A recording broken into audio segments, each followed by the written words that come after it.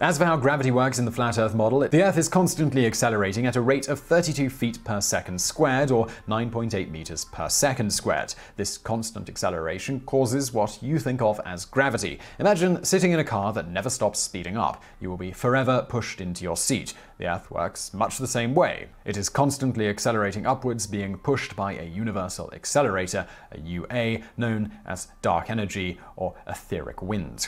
You may have spotted a problem with this explanation, given the whole issue of eventually exceeding the speed of light. In fact, if constant acceleration at 9.8 meters per second squared happens, it would only take about a year for the Earth to reach the speed of light. Well, they've got that covered too, explaining, due to special relativity, this is not the case. At this point, many readers will question the validity of any answer which uses advanced, intimidating-sounding physics terms to explain a position. However, it is true, the relevance equation is V over C equals tan h AT over C. One will find that in this equation, tan h AT over C can never exceed or equal 1. This means that velocity can never reach the speed of light, regardless of how long one accelerates for and the rate of the acceleration. Anyway,